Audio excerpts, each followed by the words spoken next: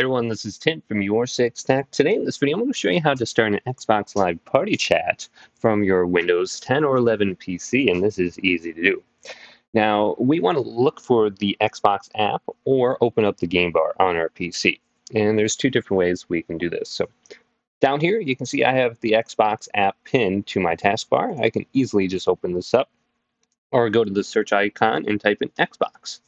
And this should already be installed on your PC. And select it, and then sign in with your Microsoft account associated with your Xbox. Now we can go on over to the three little dots right here and select More Actions and go to Start Party. And you can start it up that way. That's probably the simplest way. Otherwise, you can press the Windows button G at the same time and open up the game bar. Otherwise, go down to the search icon and type in Game, space bar, and then open it up. And you should be able to see it. So let me close it and then open it up on this monitor. So game bar. If you have multiple monitors, it might not open up in the correct space. Now we can go on over to this little icon right here where it says Start Party.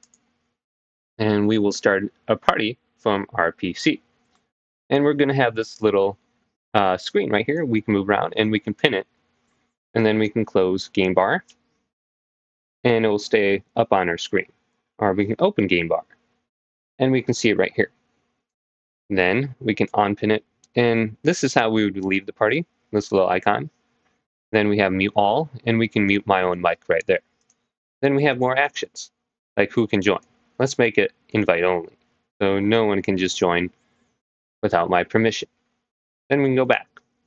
So it's really easy to open up a party chat from your PC to use with someone on Xbox. Hopefully this video did indeed help you out. If it did, leave it a big thumbs up and subscribe to my channel down below for more tech videos coming up next on your Six Tech.